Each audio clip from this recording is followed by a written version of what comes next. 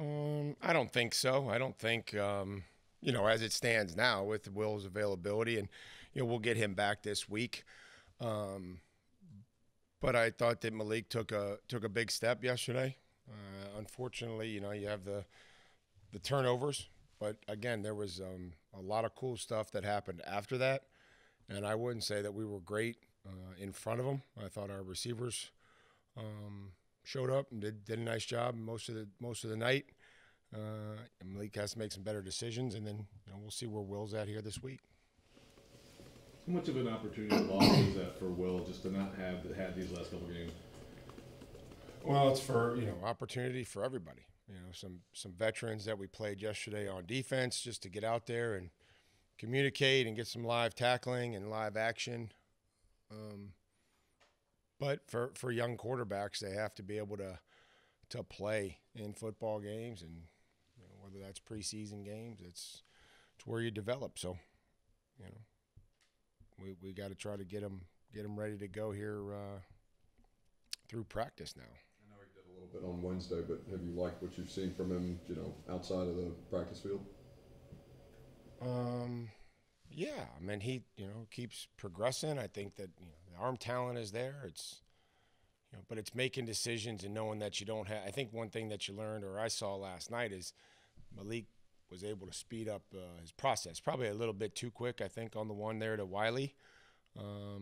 But he's kind of realizing that this is game speed. These guys are rushing and figuring out what's going on and looking and progressing 1, 2, and getting out of the pocket. Did a nice job keeping his eyes down the field. So I think that's the thing where Will can get those throws, but that the actual live pass rush, feeling that in practice is going to be different.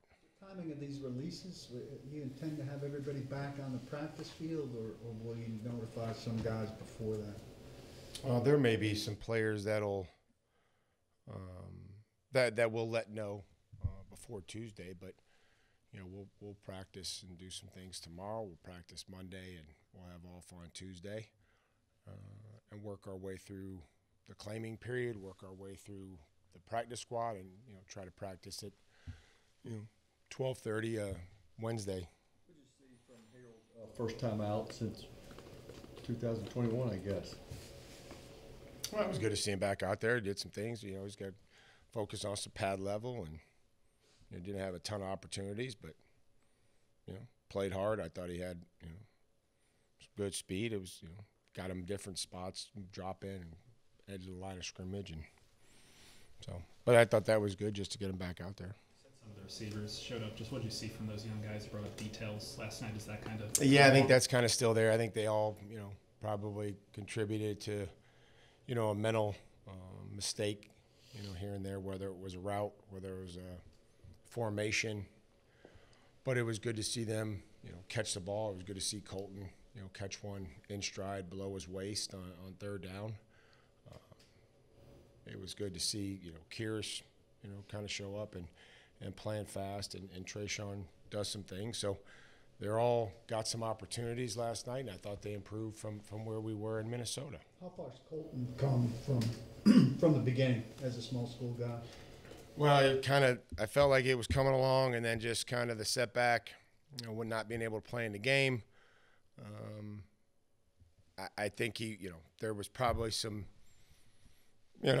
nerves playing at home. I think some of those mental errors showed up early, within the first 5 plays, and I think he settled down, which was great.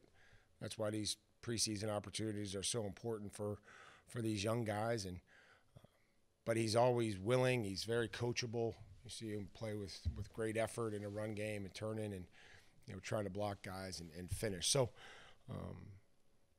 anytime that these guys can get opportunities out there and see different coverages, see different defenses, I think it's great. Justin Murray got a couple of series with the first group on the offensive line. How did he do, and how is the right tackle position overall kind of shaping up? Well, I mean, I think that group, as a whole, we have to start better, and we need to make sure that we're improving. And whether we game plan for what New England was in, that doesn't matter. We need to go out and play better and use our rules and block better and, you know, finish better. So I would say that that entire group has to have a big week.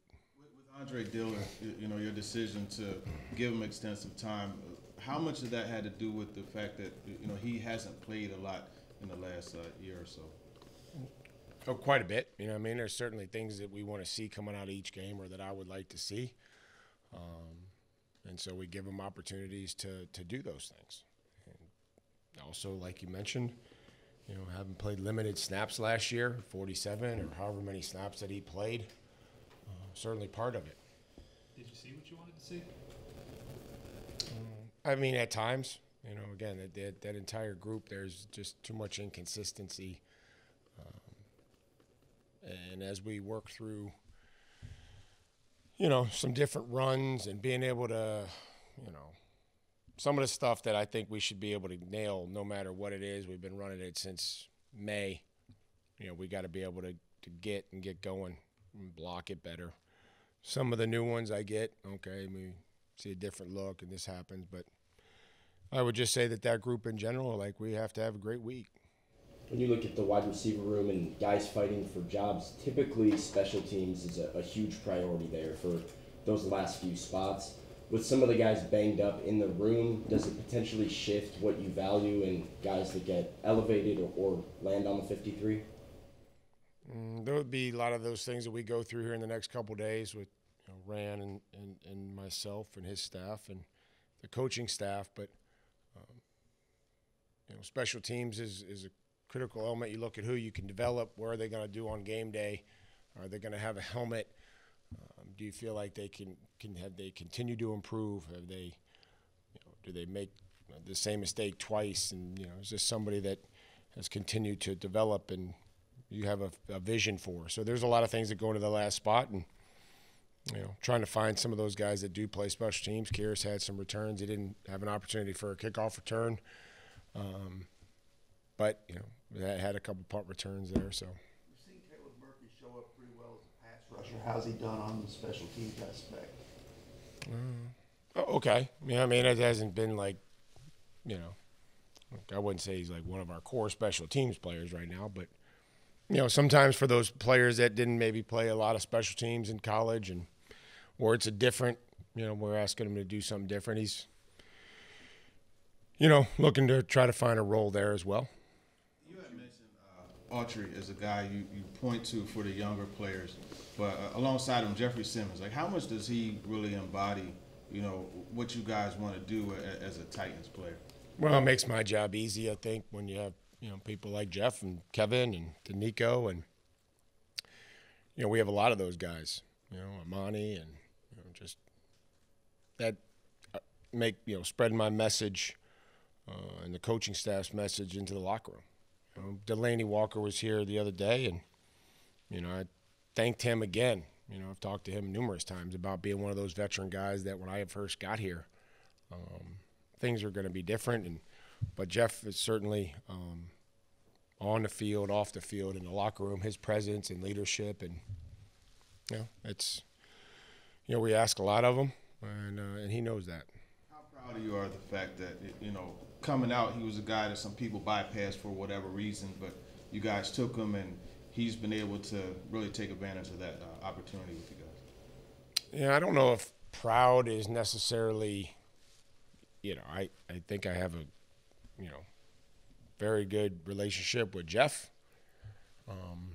Again, we all, you know, make mistakes. And so when you look at that, it's, you know, is it a mistake or are they a bad person? And I can tell you from the bottom of my heart that Jeff Simmons is a great person. He cares about his teammates. He cares about our fans. He cares about this organization. So, you know, we just have to continue to, you know, try to find as many players like that as we can. What you think of Josh Wiley's camp, I guess, and the one pick last night? I don't know if you got another look at it. Is that one that he needs to have, or is that, you know, behind him too much? Or?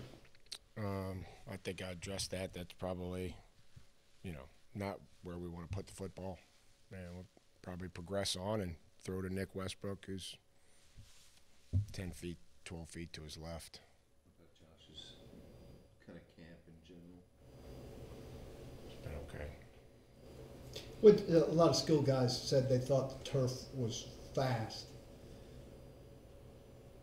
A lot of skill guys said they thought the turf was fast. Is there a question mark at the end of Yeah, that? no, I'm I was- getting I- it. you I, look- I can hear you. I can look at you John look- and look. And sorry. I could look and listen at the same A time. lot of skill guys said they thought the turf was fast. I'm wondering if you thought there was any difference to the way it I played. felt when I had to run down there and get that timeout called, I felt faster than heck. So Was it weird to step onto it after? it was certainly different. I thought the field was great. I thought it was amazing. I thought it felt really good. Again, you know, I didn't time myself, but I got down there. I got that timeout called there at the end of the first half. You know, from a temperature standpoint, fantastic product to be able to play games here when it's 100 degrees and not have the field be, you know, 130. You get a lot of coconut shells in your shoes? I don't think so. What do you think your toughest decisions are? Most competitive positions where you're going to wrestle with decisions? You know, I mean, I think that there's some, you know, offensive line, D line, outside linebacker, wide receiver, inside linebacker. Yeah, pretty much across the board. How do you like the way Aziz? You didn't pick up on my joke, Jimmy. You know, these games are important. There's guys that, you know, Stephen Jones has showed up in the last 2 games, right? Where maybe in practice it was, you know, but then you go out and he puts his, you know, PBUs and keeps doing that thing. Or Anthony Kendall, they told you about the special team stuff that's hard to recreate, you know, and that's been good to see. And the inside linebacker room, you know, I mean, there's competition and guys are competing. And, you know, I felt like especially in the second half, guys really started to realize that, yeah, these games still do matter. It doesn't matter who we're playing or who's on the other side, that, you know, there's certain things that we're looking for at each level. Aziz Al-Shire, how do you like the way he's come in and just kind of, you know, been able to take on a role on your defense? Well, looking for opportunity, he found one here, and I love his leadership, and, you know, he's got a play demeanor that I appreciate, and he runs to the football, and, you know, so hopefully, you know, can continue to be productive for us, and, you know, but I love his leadership, love his, you know, demeanor around the building.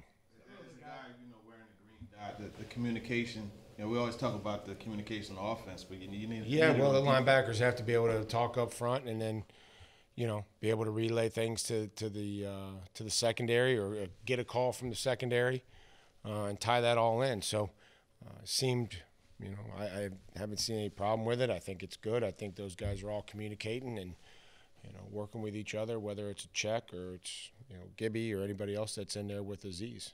Several of the guys who started last night on defense said it was important for them to play that game, to work on communication and kind of lay the foundation. How do you think they did in their time last night? I thought we did, you know, for what they did and what we asked them to do. I thought that was accomplished.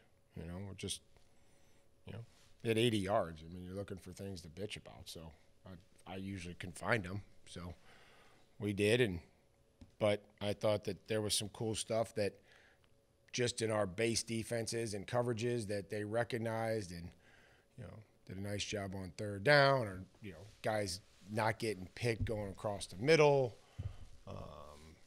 playing to the leverage, you know, talk to SMB about the penalty, like the quarterback's out of the pocket, you know, hit them. You can jam them more than 5 yards, but you can't hold them.